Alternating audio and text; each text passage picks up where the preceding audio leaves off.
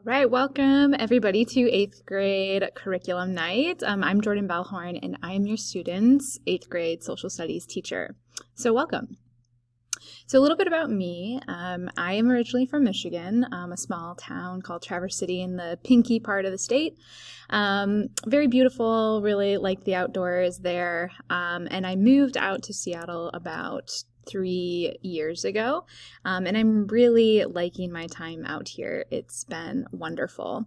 And I graduated from Grand Valley State University with a bachelor's degree in secondary education and group social studies, and I actually minored in French, so I am certified to teach social studies as well as French. So here are some of the topics that we are going to be covering this year in 8th grade social studies. We start off the year really focusing and developing our historical thinking skills, and then we start to apply those across different historical content units. But I just want you to know that our focus this year will be teaching different perspectives of history and really tying in different current events. I hope that your students leave understanding multiple lenses in which we view history, not just one common lens that when we talk about U.S. history, we are learning about those different perspectives on the events that took place in our country. So you can see the list there. It does go in order of the year. And so we start with colonial development, and by the end of the year, really thinking about Reconstruction after the Civil War and how that impacted politics and created cultural changes that still have lasting impacts on our society today. So why we work. At the end of the day, I just want your kids to leave my room better citizens and better people. So they will be able to apply their knowledge of U.S. history and have a deeper understanding of these issues that will come up when they are voting. They will have an awareness of issues regarding justice, equity, and access and how that changes over time in U.S. history. They will also have better empathy towards others by interacting with their peers and examining pretty tough and challenging historical events, learning through those different perspectives on history. So how we work. In U.S. history, we work both in groups and individually, but students will work in groups to analyze different documents, create visuals that demonstrate their comprehension, develop and support claims, using evidence to support those claims.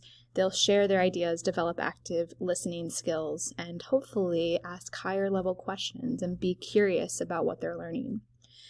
In U.S. history, we also work individually, so students will need to work on their reading and writing skills. It's not just memorizing dates and events, but applying what they know into writing and using reading analysis to help them.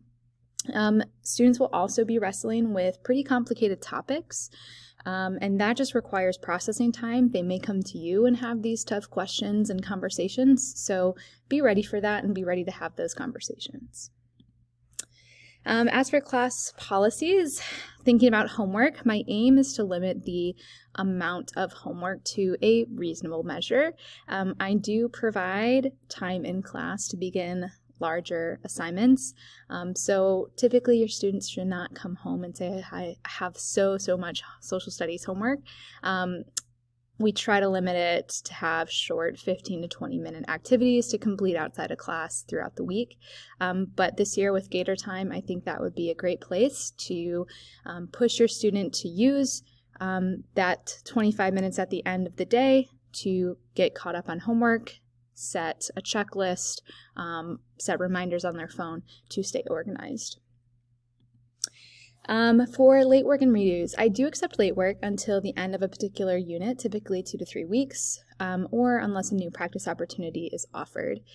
With standards-based grading, which I'll talk about in a little bit, students are practicing a lot, so I don't want them necessarily to get hung up on old material when there's new opportunities for them to show their learning in future units and future assignments. So I will mark something missing in Skyward if I think it's important for students to go back and complete. Students are able to redo and retake assessments and assignments, but that is student initiated. They can come and touch base with me on the game plan, how they should get better at a certain skill that they were working on. So my last point, with standards-based grading, I do take the most up-to-date knowledge. So if your student can show their understanding, their mastery of a skill past a due date, I will always accept that. And Skyward will be updating frequently to show that fresh learning and show that most recent understanding and mastery of skills. So like I said, I would talk about the grading system. So I am one of the many teachers at IMS utilizing standards-based grading. And this is a new system where we include our state standards. And as a U.S. history content team at IMS, we are determining what we want our 8th graders to achieve by the end of the year. So we use a 1 through 4 scale to show them where they are in terms of mastery of a skill. And so I want you to know that you really should expect your kids to start at a lower level and then work their way up.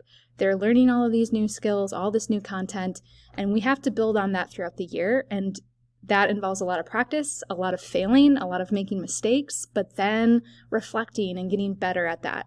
So for more information on this, please watch the video entitled G for E in the Curriculum Night videos, so you can get a little bit better understanding of what this looks like.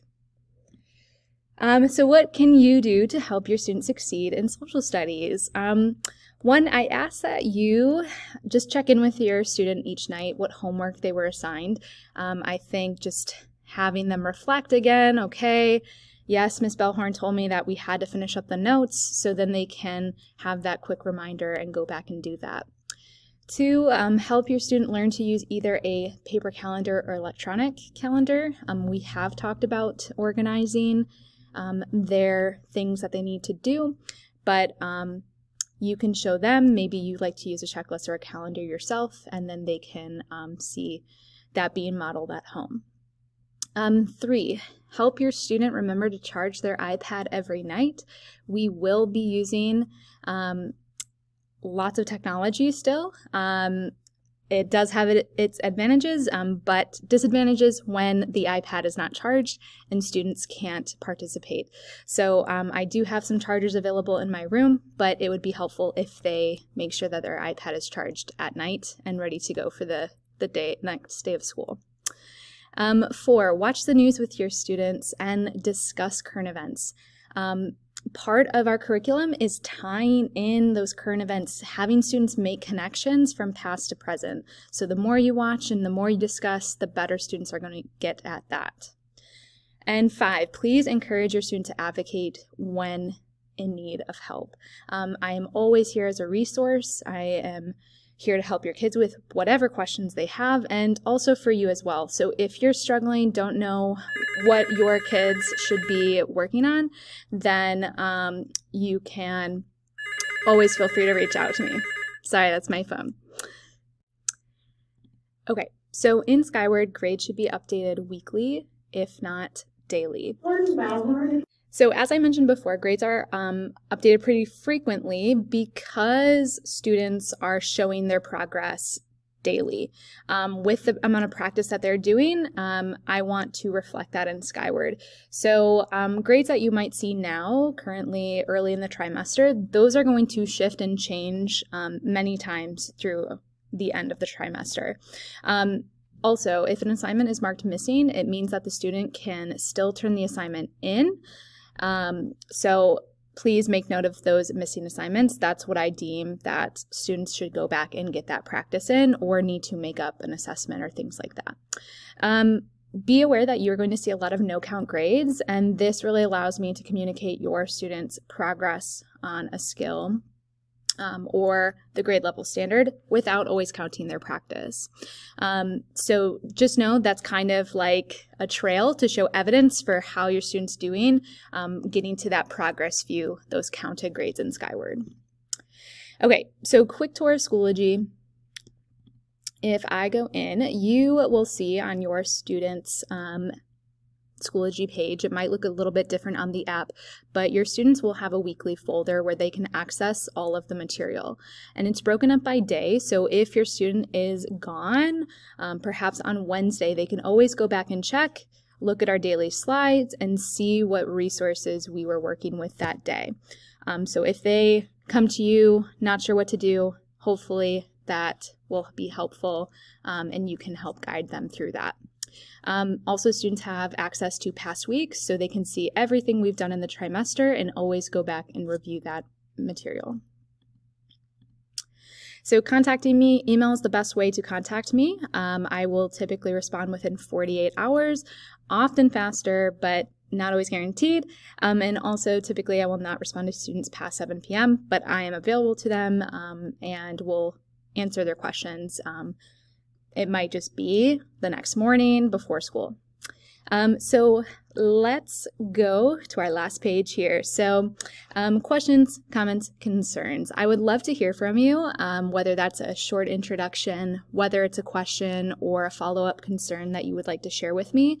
But you can scan on your personal device this QR code here, and this will take you to Flipgrid. It's a fun video app that we like to use with your kids, and that's where you can record and send me a little message. These videos will be private, so it's just one-on-one with me. And if you need a little help on how to use this, reach out to your kids because they have used it already and can kind of teach you all the ways on how to use Flipgrid. So you can scan that. I just want to end on thanking all of you for what you do. It is a team effort, and I really appreciate your support for your kids, for us at IMS, and I just really appreciate us coming together for the success of all of our students. So thank you, and I hope that you have a lovely rest of your evening.